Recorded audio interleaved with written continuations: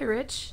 Hi, Bonnie. How are you? Doing well. How are you? Great, thanks. So, hey, at all these workshops, you spend so much time talking about composition.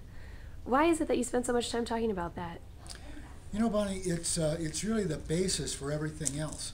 We've gotten so involved with digital technology that everybody knows how many megapixels their camera has, and you know what the zoom length of the lens is, and so forth. But in the end, a perfect picture results from great composition, not just great cameras and good technology.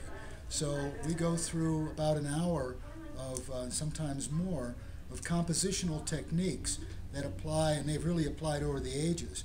Whether you were a sketch artist in the turn of the century, or a watercolor artist, or an architect, there are some compositional techniques that will make every photograph look better.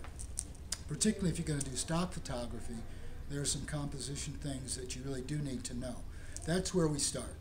If you can get good composition, the technology will follow. If you know everything there is to know about cameras and pixels and computers, but you don't understand composition, you'll never get a great photo.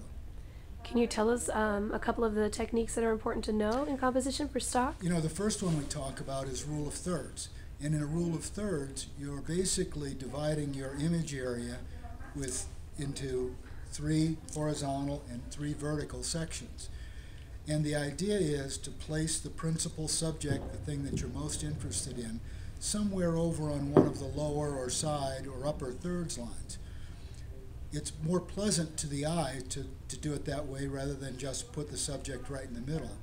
The other thing that it does is, particularly if you're shooting for stock, it'll give you an area off to the side or down below where the copywriter can put in text, or the slogan of the business, or whatever it's being used for.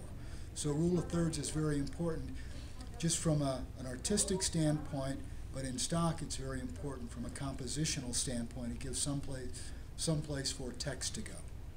Great. Thanks, Rich. You're welcome.